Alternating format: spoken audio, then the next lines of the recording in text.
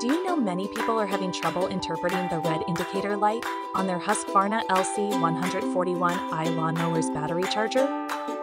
Don't worry. In this video, we'll show you how you do this. Let's start. Step 1. Indicator light function.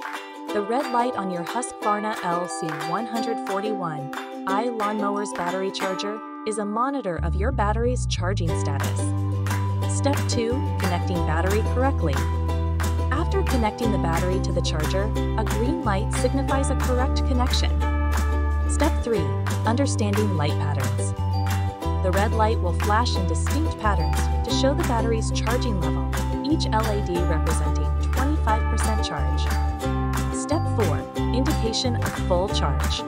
When all LED lights are lit, the battery is now fully charged.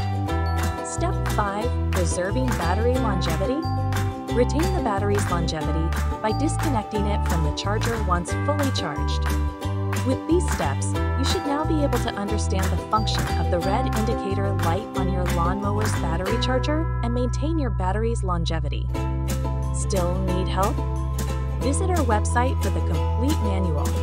There you will also find questions and answers from other Husqvarna users. Did you find this video helpful?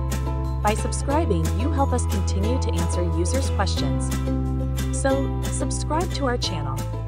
Thanks for watching, and see you in the next video.